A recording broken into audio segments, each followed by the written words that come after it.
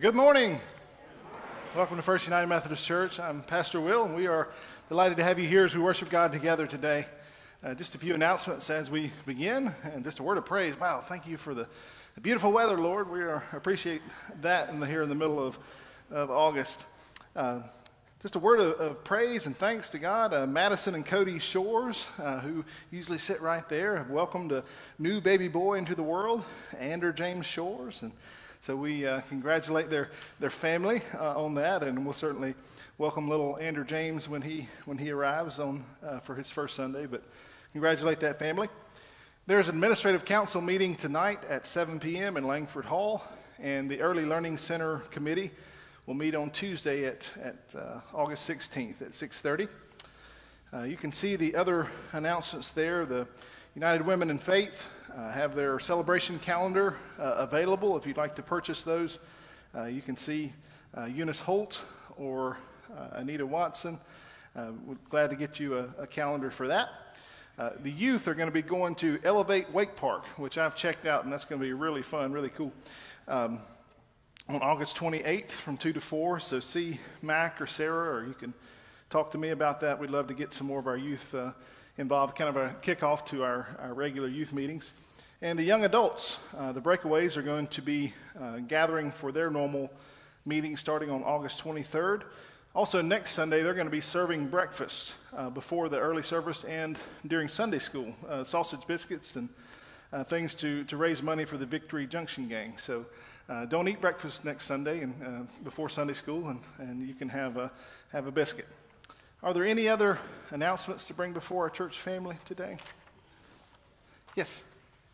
We just had our 62nd anniversary, and today's Tommy's 87th. All right, so they just had your 62 wedding anniversary and Tommy's 87th birthday today. Wow. That is awesome. I meant to mention that our custodian, David Tilley, he celebrated a birthday last week. It was his 80th, so make sure to tell David happy birthday. And Sarah King, our youth pastor, she had a birthday yesterday, so if you see her, wish her a happy birthday as well. Any others to bring before the church family? Oh, your birthday? All right. Happy birthday to you. Absolutely. And Talisa, good to have you back with us. Glad you're here too. All right, let's go to the Lord in prayer. Father, it's so good to be in your house, and we come now to center our hearts and minds on you. We pray that your Holy Spirit may fall fresh on us this morning, that we may come to know you better. Lord, we worship you and we praise you in Jesus' name.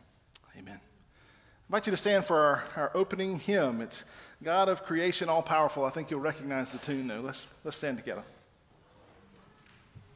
Lord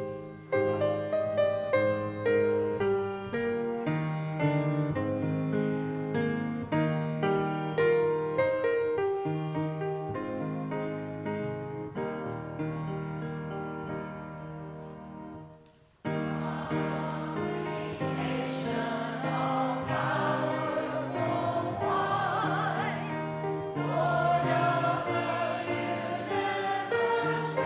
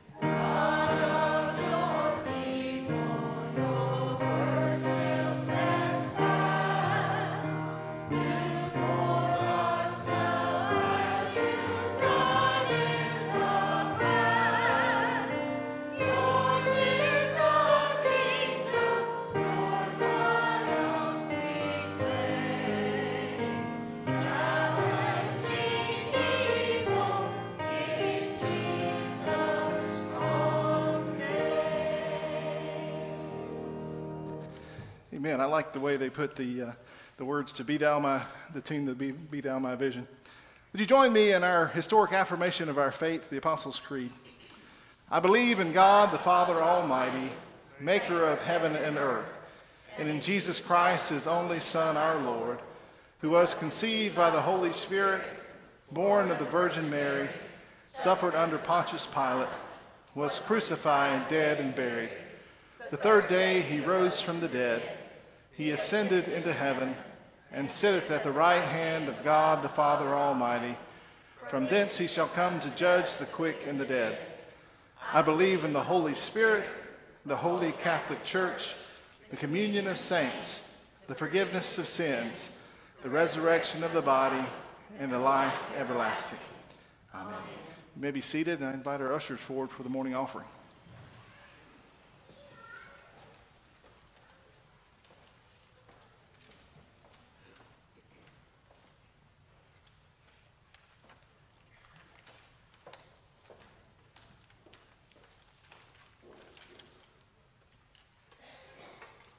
Let us pray.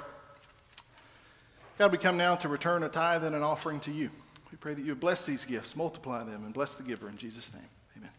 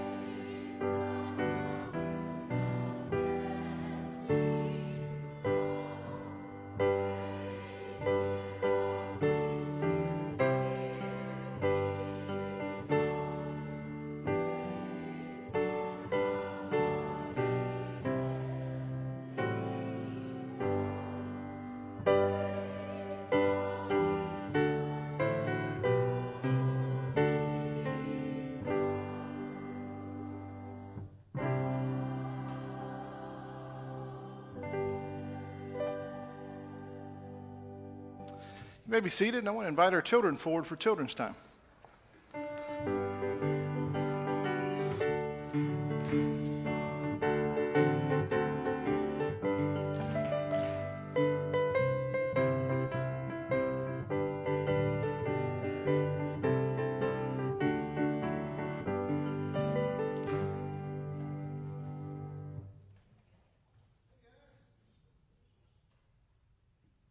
How's everybody doing?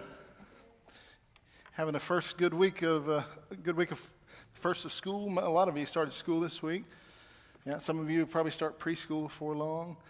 I'm glad it's going good. So what is this? A guitar? Yeah. Yeah. How many strings are on my guitar? Can you count them?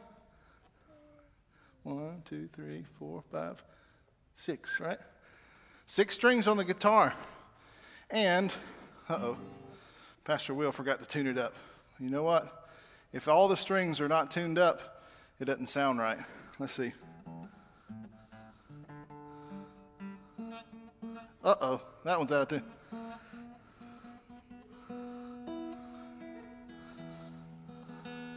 Oh. And here's the thing. There's 6 strings on this guitar, but if just one of them is out of tune, it just doesn't sound right. Okay, we're going to talk about that in a minute, but who wants to sing a song? You want to sing a song? Anybody?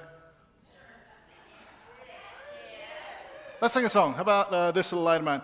Y'all have to help me with emotions because I've got 2 hands occupied here. Here we go.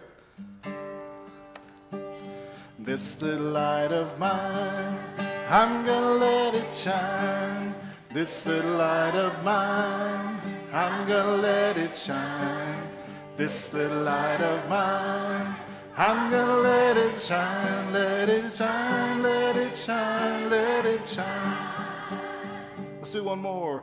Hide it under a bushel, no, I'm gonna let it shine. Hide it under a bushel, no, I'm gonna let it shine. Hide it under a bushel, no, I'm gonna let it shine, let it shine, let it shine, let it shine. Hey, that's pretty good, right? All right, so I've got this guitar, and there's 6 strings, and if just one of those strings is out of tune, it messes it all up. But here's the thing. God has created everything that is. You know, He's created us. He's created the world.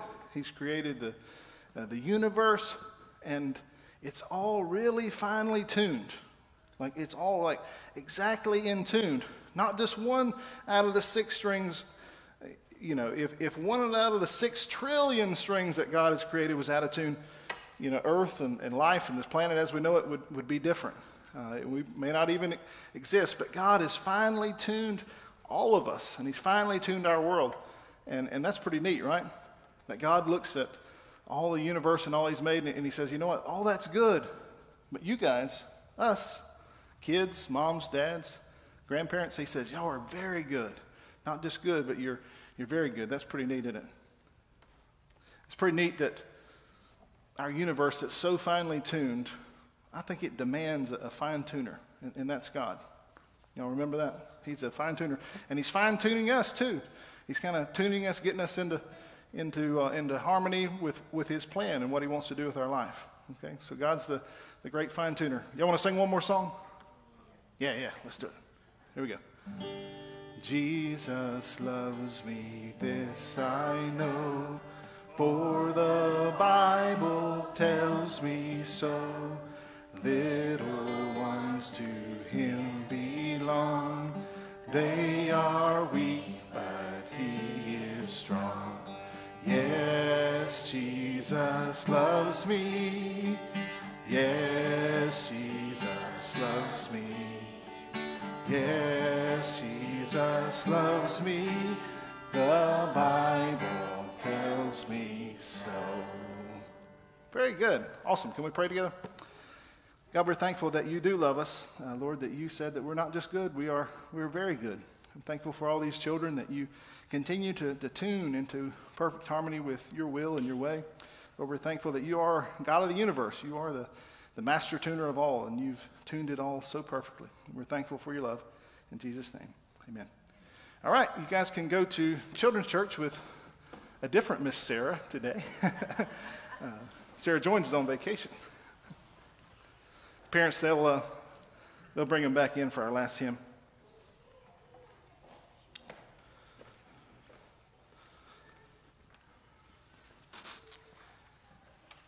As we come to our prayer time this morning, I invite you to take a look at your bulletin and the prayer concerns in your bulletin. certainly keep Jim Burgess in your prayers. Jim had some surgery on Friday, but is doing okay and recovering from that. Also, Bruce Bergdorf, who is a new member of our church, is currently in the hospital and needs our prayers. I heard Joyce Deal had a fall too this week, so keep Joyce Deal in your prayers. Are there any prayers or other prayers or praises to bring before our church family? Yes, Ricky? Anita and I have a friend, Judy Coleman. Her husband passed away this week, and all of the family got caught COVID at the hospital except for 4 of them. Oh, goodness. So they're having a rough time, and they've asked for All right. Prayers for the Coleman family. his Almond. Oh, excuse me. Almond. All right.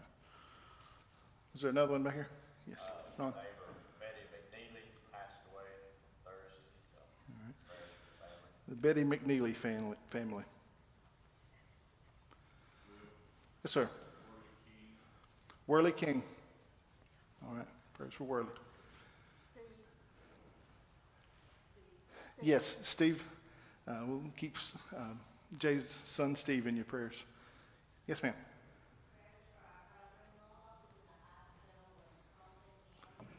Oh, goodness. Jerry Holt. Terry Holt. Okay. Wanda? Patty Williams. Vicki Young's having surgery this week. Any others?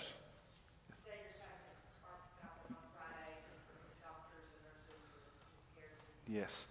Xavier's having some outpatient surgery this week, so yeah, prayers for him. Any others?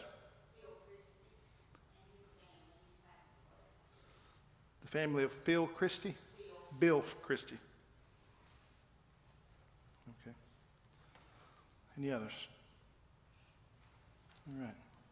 A lot of needs among our church family this morning, but God certainly hears those and knows those needs, and we'll do something about it. Let's bow in prayer together. Lord, again, we are just grateful and humbled and privileged to gather together as your people. Lord, what a blessing it is just to be in your house, Lord, to worship you, to set this time apart for you. God, we are so blessed, and we have so much to thank you for. God, you're just so good, and your goodness is beyond our comprehension. You're worthy of our praise this morning. You're worthy of our worship. But Lord, we come bringing you all of our troubles. We come bringing you our problems and perplexities and sicknesses and hurts. Lord, knowing that you're able to do so much more than we could ever ask or think, but Lord, we come leaning on you and depending on you. Lord, we're thankful for your presence in our life, even when we're unaware. Lord, we give you thanks this day. We acknowledge you and we worship you with all our hearts. We invite you to look inside of our hearts and minds, and Lord, we seek forgiveness for our sins, for times that we've failed. And we're thankful for your grace and mercy and your forgiveness. We're thankful for Jesus, who has paid the price for our sins. Lord, I pray that you would continue to mold each one of us, that, Lord, that you would continue to be the fine tuner in each one of our lives, molding us into the kind of disciples, into the kind of Christians you'd have us to be. Lord, making you a priority, seeking you first, and your kingdom and your righteousness. We pray for our church today, Lord, that you might strengthen us and bind us together, Lord, that we might reach out into our community, into this world for your sake. Lord, strengthen us. Make us as strong as ever to show your love to those around us. Lord, I know that you put this church here many years ago to be about your work. And so, Lord, help us to continue to do that, to be sensitive to your leadership and the guidance of your Holy Spirit.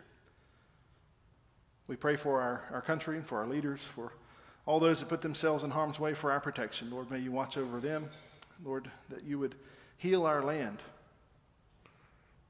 And Lord, I pray for the message that you've given me this week, Lord, that it might be effective and accomplish your purpose this day.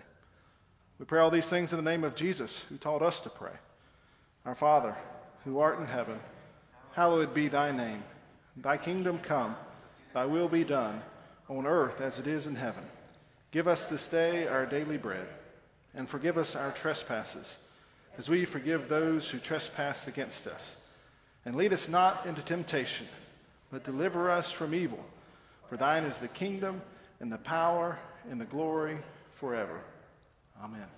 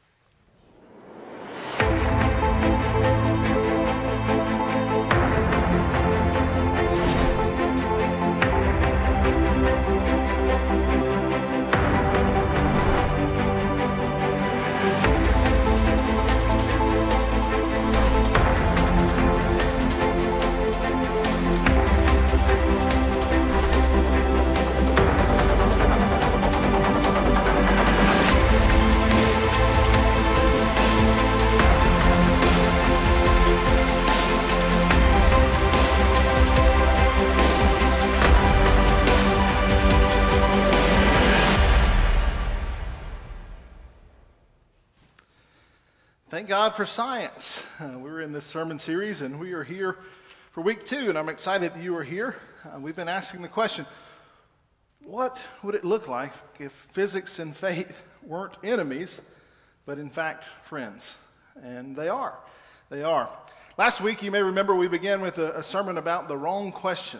How we've been asking the wrong question. We've been looking at the creation in Genesis 1, and we've been treating like it's something that it's not. We've been treating it like a science textbook or like a journalist's notebook, and we've been asking the wrong questions. We've been saying, tell me how and when. Tell me how and when. But Genesis chapter 1 is telling us who and why. And the who is our Lord God Almighty, who created all that is. He didn't battle creation into existence, but simply spoke, and it was so. And the why of the creation was for you and for me, that he created us, that he went to extreme lengths to give us his infinite touch. You are not just tolerated in this world. Church, he says, you're good. You're very good. You're not just tolerated. You are treasured in this world. You're the pinnacle of God's creation. You're at the forefront of God's plan for the future and for eternity. You are loved. In Genesis chapter 1, I think it's the GOAT, as we talked about last week, the greatest of all time at letting us know that. So don't waste any time trying to defend Genesis 1 as a science textbook or as a journalist's notebook. Don't ask the wrong question. Don't ask how and when. Know that it's telling us who and why. Today we're making a turn in our sermon series with a sermon called Do the Math. We have any folks that are good at math or like math here today? Anybody? Okay, I thought we might have a few math teachers or accountants in the congregation, but do the math. And we're going to be talking about how this world, this universe is all so infinitely and intricately put together. And the odds of all that just happening are so outrageous. So do the math. Do the math.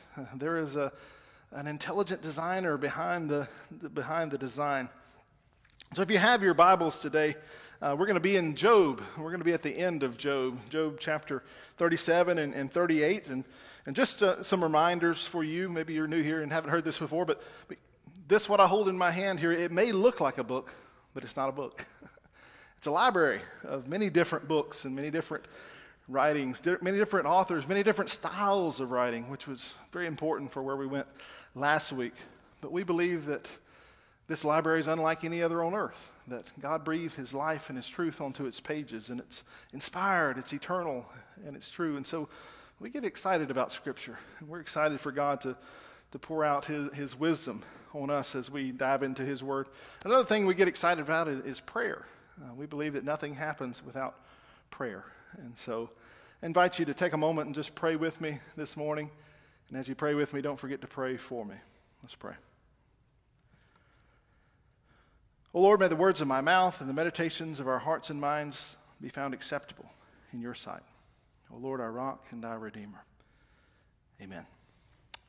So you see, I've brought my guitar with me this morning. I'm not a very good guitar player. I tend to stick to the piano, but I do like the guitar, and I'm thankful for some folks that taught me to play many years ago. But there is, and I talked about it in our children's sermon, there's just something about a guitar. It needs to be in tune to sound right. So I think I've got it tuned back up, but I'm going to play a little riff here, one of my famous, one of the guitar riffs that I like the most, and you try to name that tune, okay? Name that tune. Here we go. We'll get down here where you can hear me.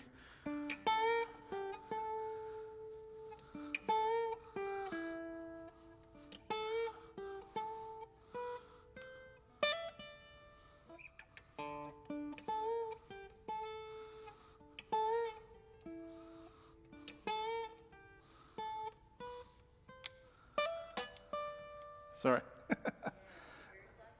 Eric Clapton. Somebody's already named it. Wonderful Tonight, right? And that song's pretty special to me and my wife. You see, the very first week of college, we had freshman karaoke night in the freshman dorm. I sang that, and I think that helped me out. You know, I didn't have a whole lot going for me, but, I sang that, and that gave me some odds. I kind of bumped on up the chart there.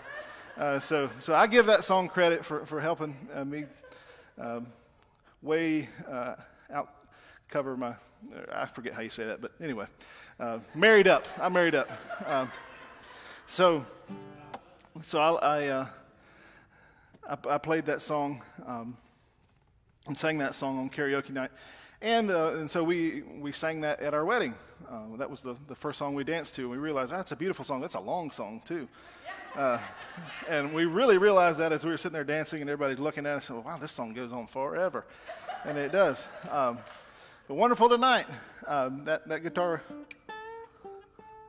But here's the thing: if just one string was out of tune, it would not sound right.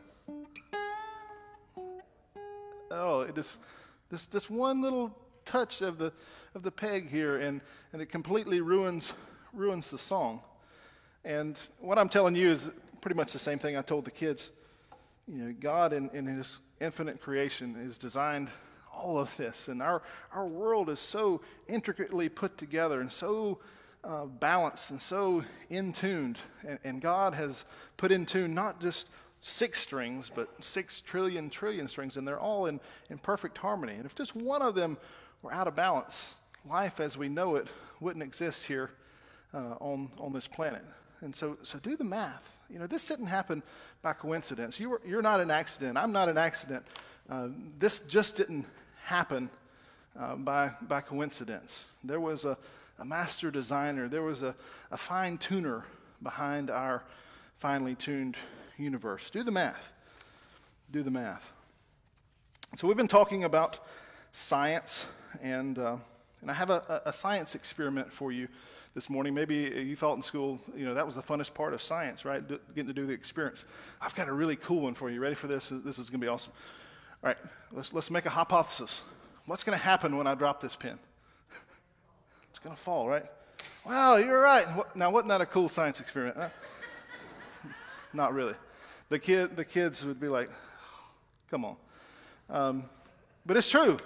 The fact that gravity always works, and that gravity works the way that it works. I mean, think about it. If gravity were a little bit stronger here and a little bit weaker here, the world as we know it would not exist. But because of things like gravity, because the earth is so finely tuned, that's what makes life possible on this planet. What about this picture here? What's that? That's the radar gun, right? I mean, how many of you have fallen victim to that thing? Okay, and just a public service announcement. They've been out here in front of the church, it goes from 55 on 152 to 45, 35. I know I've talked to Andrew, over the last month they've given like 60 tickets right out here. So do not speed in front of the church. They are cracking down out here. Maybe you've fallen victim to one of these things. And the radar detector, the way it works, the technology it uses is called Doppler technology, where it sends out a sound wave and it bounces back, and they're able to measure distance and things. The same technology they use in the weather. You've heard of Doppler radar. They say but that same technology on a very grand scale is what scientists use to measure our universe. And they were able to see just how big our universe is, and they're able to determine that our universe continues to grow. And they're able to use this technology, this Doppler technology, to kind of go backwards and say that there was a moment of singularity. A moment of singularity where there was matter and antimatter, there were gases and material and protein and all of that, and it was so condensely packed into this dense particle. And there was a moment of singularity where it all exploded into existence at the same time. And the universe has never stopped growing since. And the same technology that tells you were going 47 and 35 has told us that. It measures the fact that the universe continues to grow and expands.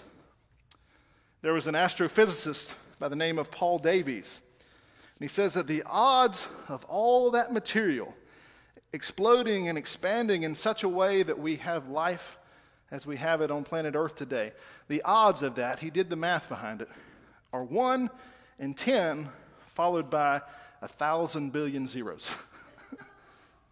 That's a big, long number. Those are not good odds. Don't take that to Vegas, okay? Do the math. Do the math. The world that we live in is so incredibly calibrated and so incredibly fine-tuned. And that's where we find God speaking to Job. And I know what you're thinking, Pastor Will, why are we in Job? Job is about suffering and patience. And I thought we were thanking God for science, not for suffering, but you'll get to it. And you'll see why I'm bringing up Job, because Job deals with a lot of things in life. He deals with a lot of suffering, yes. But he really, God gets to him towards the end of the book. Job and his friends have been railing against God, and God finally answers him back. And we know that Job, just like a lot of books in Scripture, it was written to be heard. It was written to the ancient mind, many of whom could not read. And so it was written to be heard. It was written to people and had an original audience. Like I said last week, we were not the original audience of Genesis. We were not the original audience of Job. And so it was written with people with an ancient mind who hadn't discovered all this stuff about science and the expanding universe and all that, the theory of relativity and all that. It was written to people without our kind of modern mindset. When you understand how the ancient mind worked, and you hear these words that Job speaks that God speaks to Job so incredibly, you'll see that it is in tune with where we are going. And one other thing about Job before we really dive in, everybody says, well, you have the patience of Job. You've said that before. Well, the book of Job is not necessarily about the patience of Job. It's about the patience of God. How God is patient with Job, because chapter after chapter, speech after speech, page after page of Job and his friends just railing against God, not cursing, but shaking a heavy fist to God. Why, God? Why, God? Why have you done this? Why have you taken these things from me? And then finally, Job gives his last speech and his very last question. Chapter 37, verse 4. Therefore, people revere him, that's God. For does he not have regard for all the wise in heart? Therefore, people revere him. For does he not have regard for all the wise in heart? The very last question that Job asked God. God, people revere you, but why don't you revere us back? Why don't you honor us, wise people? Why have you taken all this stuff from me? What's up with all this, God? And so Job asked this one last defiant question. And it sets up the stage for God's answer, which we find in chapter 38, verse 1. Then the Lord spoke out of the storm. I love that. God speaking out of the storm. I kind of imagine a rumbling. God turns the tables. Verse 2. The Lord God spoke out of the storm. Who is this that obscures my plans with words without knowledge? Brace yourself like a man, and I will question you, and you shall answer me. Uh-oh. Job knows that he has done it now. You know, God tells Job, all right, you've been questioning me. Now it's my turn to question you. And you better brace yourself. You better man up. You better pull up your bootstraps, because we're about to rumble. God says, it's me and you, Job. And don't you know Job was just shaking in his boots? I mean, God is speaking to him in the storm. And all that sets the stage for God's answer that's perfectly crafted, and I think perfectly delivered, especially for the ancient mind. Look at what God says in the first line of verse 4. He tells Job, Job, where were you when I laid the earth's foundation? Job, where were you when I laid the earth's foundation? He's putting it into perspective for Job. Job, where were you when I laid the earth's foundation? I read that this week, and I realized, and I had realized it before, but this kind of caught me that, you know, there once was a time when there was only God. There was a time when there was God plus nothing. Once upon a time, God. In the beginning, God plus nothing. And the reason that we are here is because God created. The reason that he is worthy of our praise is because God continues to create. God didn't create because he was lonely. He didn't create because he was incomplete. God created us and all the world because he is full of love. And God needed to express that love and wanted to express that love.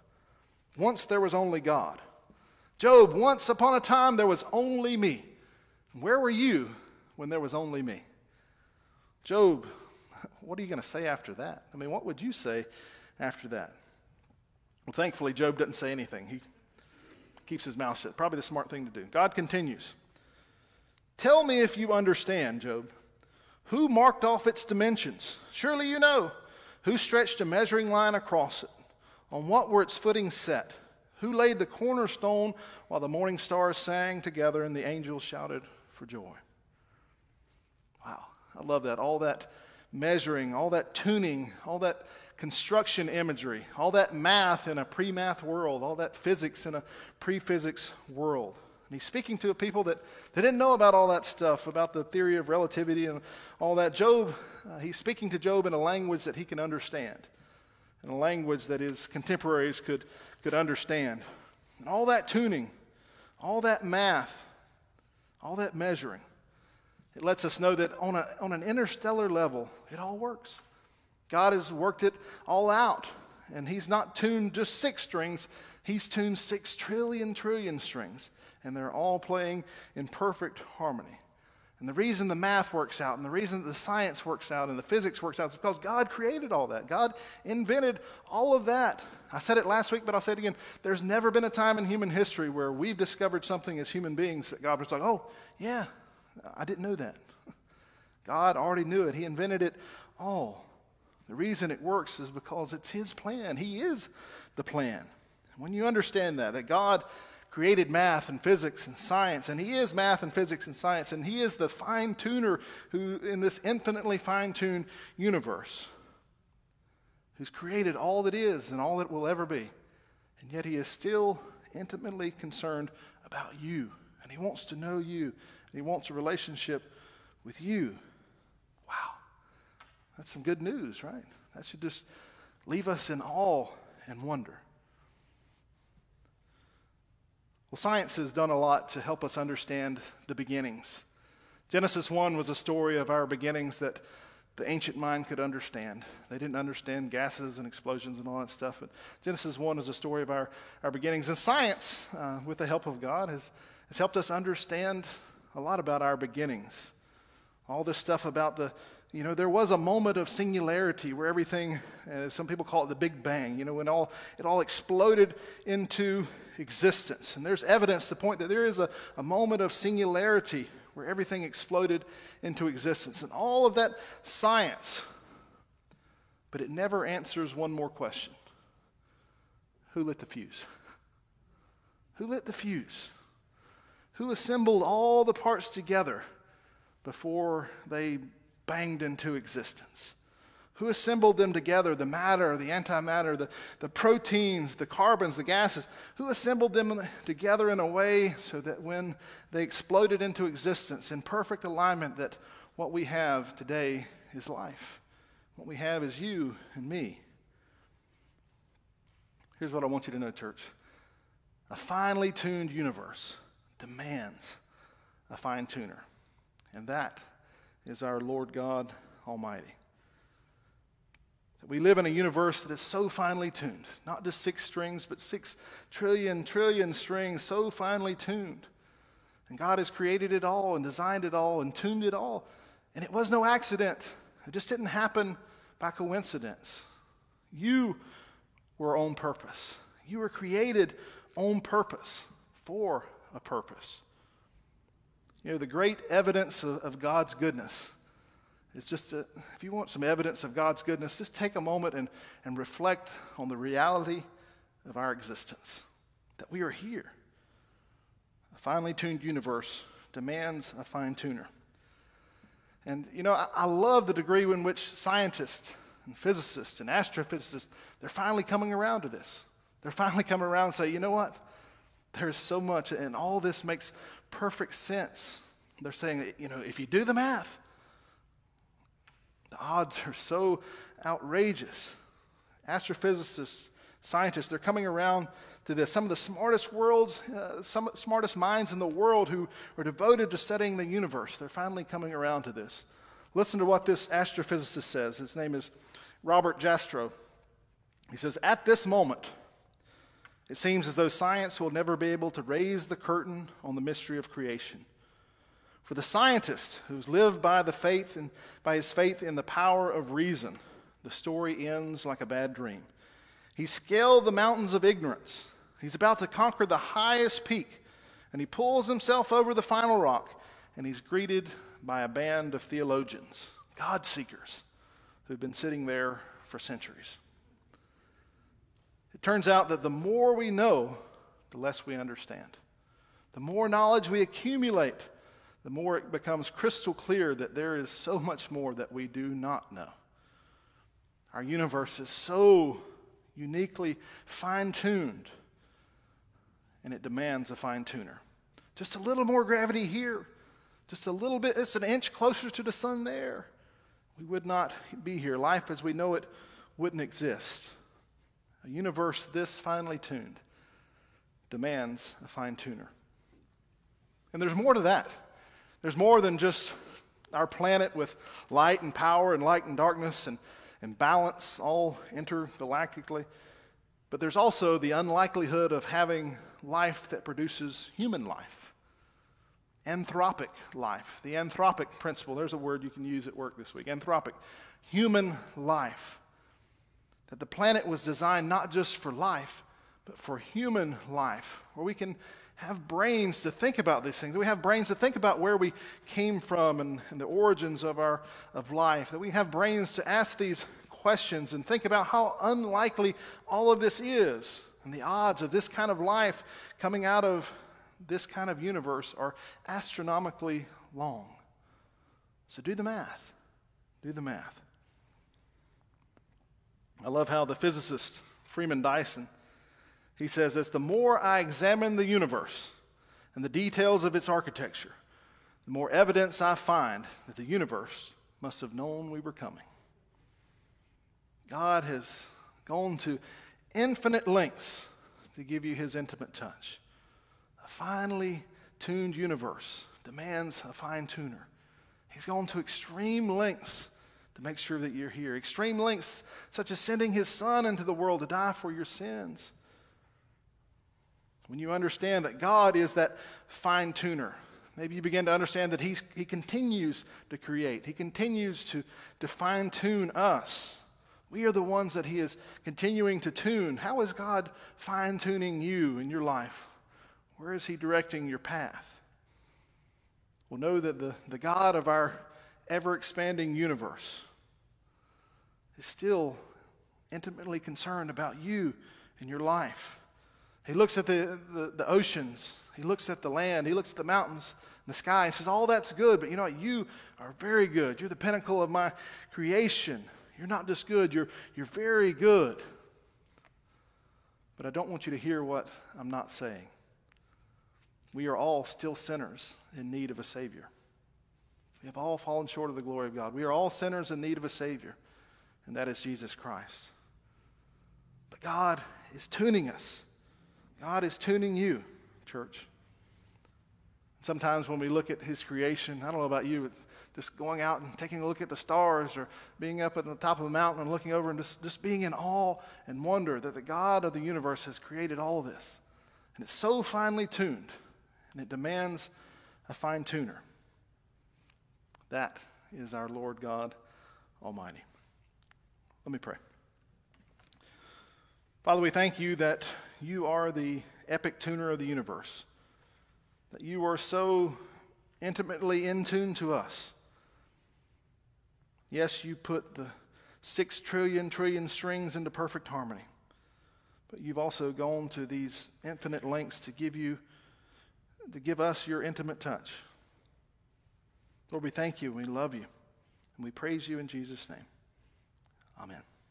I invite you to stand with me. This may be a song that's not familiar to you. It's a contemporary Christian song that, and guess what? I'm going to get to play Lisa's piano. Y'all believe that? She's going to let me play her piano. But I want you to listen to the words of this song. It's called So Will I. so will I. It's a beautiful song, but I particularly love the words to this song. You may not know it at the beginning, but you'll catch on. Let's stand together as we sing.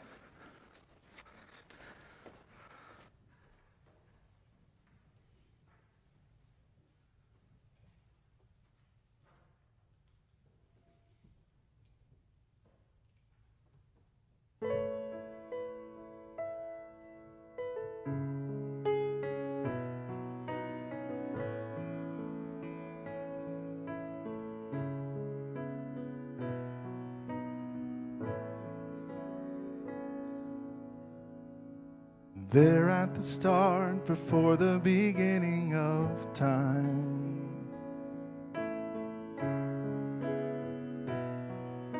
with no point of reference, you spoke to the dark and fleshed out the wonder of light. And as you speak, 100 billion galaxies are born. In the vapor of your breath, the planets form. If the stars were made to worship, so will I. I can see your heart in everything you've made. Every burning star, a signal fire of grace. If creation still obeys you, so will I. God of your promise, you don't speak in vain, no syllable empty your voice.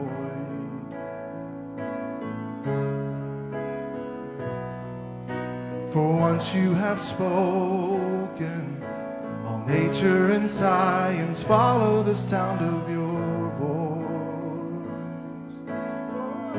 Oh, and as you speak, 100 billion creatures catch your breath, evolving in pursuit of what you said. If it all reveals your nature, so will I. I can see your heart in everything you say. Every painted sky, a canvas of your grace. If creation still obeys you, so will I. The stars were made to worship, so will I. If the mountains bow in reverence, so will I. If the oceans roar your greatness, so will I. For if everything exists to lift you high, so will I. If the wind goes where you send it, so will I.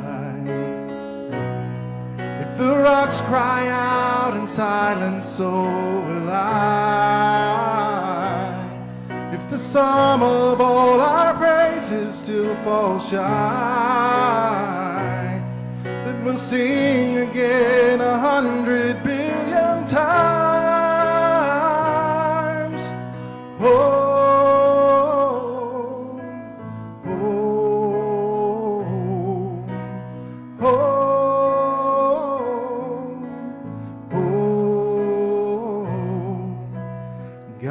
Salvation, you chase down my heart through all of my failure and pride.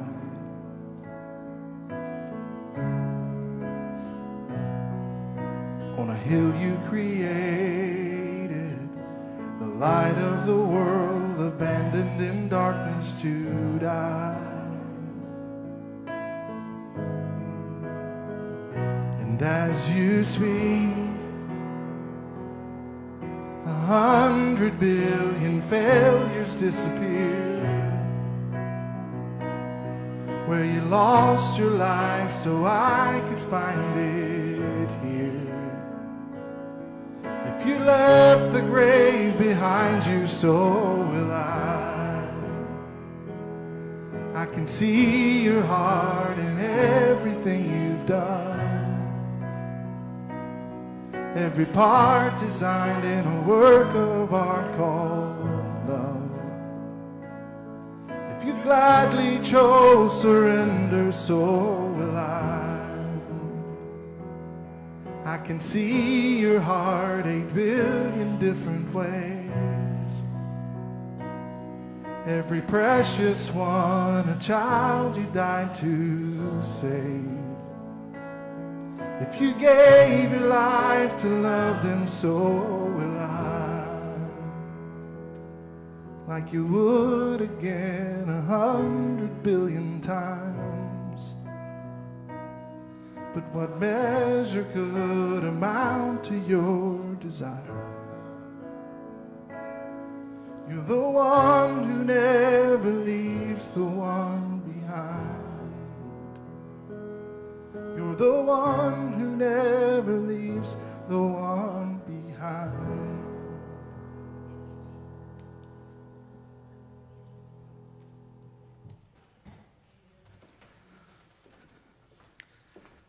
Let's go forth to serve him, the one who never leaves the one behind.